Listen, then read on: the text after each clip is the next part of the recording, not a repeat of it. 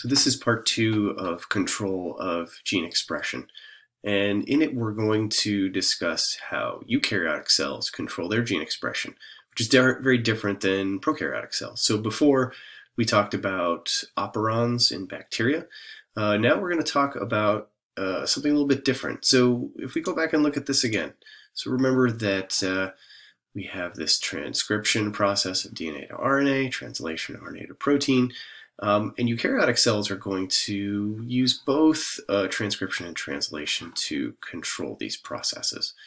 So what helps to look at is how genes are set up differently in eukaryotic organisms. So in eukaryotic organisms, we have our promoter region. Now, we talked about this in class, that we have this kind of weirdly named region of the promoter, this thing called the Tau box. It's called that because the genetic code actually reads thymine, adenine, thymine, adenine. But this region is where we're going to have proteins called transcription factors attached to the promoter. Now, this region of the promoter right here is where my RNA polymerase will bind.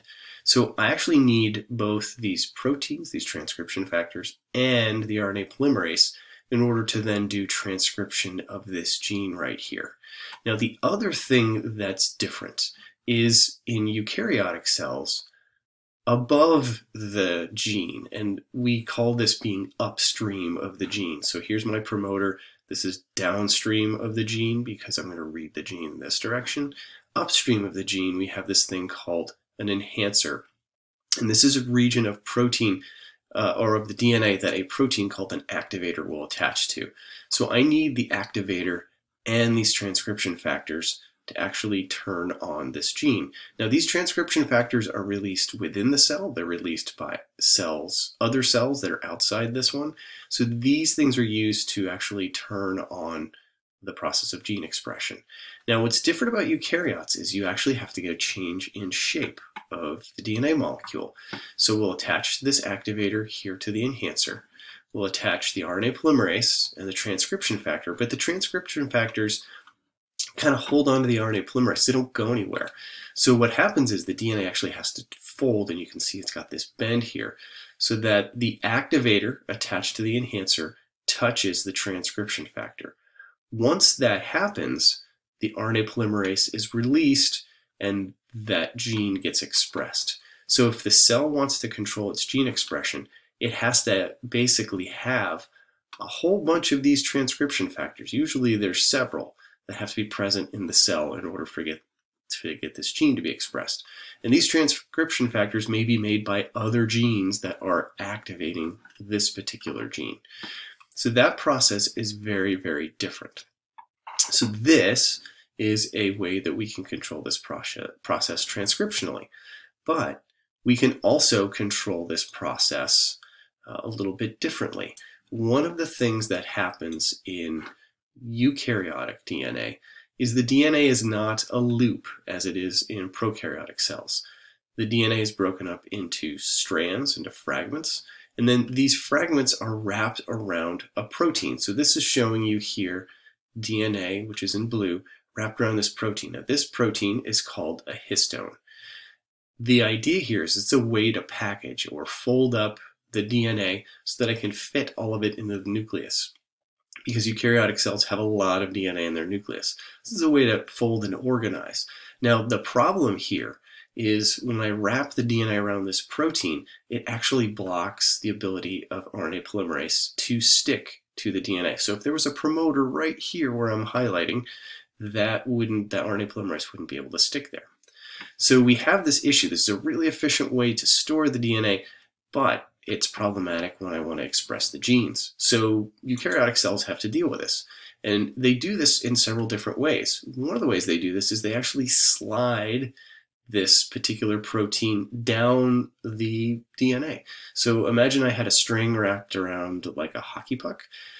If I slid the loops of that string down, I would actually, move the string. So if my histone was right here, I'd slide it down, and then I would expose that part of the DNA that had the promoter in it. The cells can also basically remodel or remove this protein. So we can change the shape of this protein, we can remove the protein, or we can displace it and then replace it with another protein. So in any of these cases, we have to remove these histone proteins or get them out of the way before we can express the genes in eukaryotic cells. So this is sort of a barrier to transcription. Now, in translation, and this is what's different about eukaryotic cells, eukaryotic cells can actually choose whether certain messenger RNAs get transcribed into, or translated, excuse me, into protein. And this works, and by the way, we don't know a lot about this, but we are getting a better understanding. We have these things called microRNAs. So the miRNA here stands for microRNA. These microRNAs are built from genes in the nucleus. So they are actually transcribed, but rather than be translated into proteins, these RNA molecules are chopped up in the nucleus here. They actually leave the nucleus, they get modified by this protein called dicer, which I just think is hilarious. And they become this molecule called a mature microRNA. That mature microRNA then binds to a protein in the nucleus, and it attaches to the messenger RNA. So here's my messenger RNA. Here again, my orange and red are these ribosomes. The ribosomes get blocked by these microRNAs. So this we've found to be a very important processing step in how the gene actually gets translated.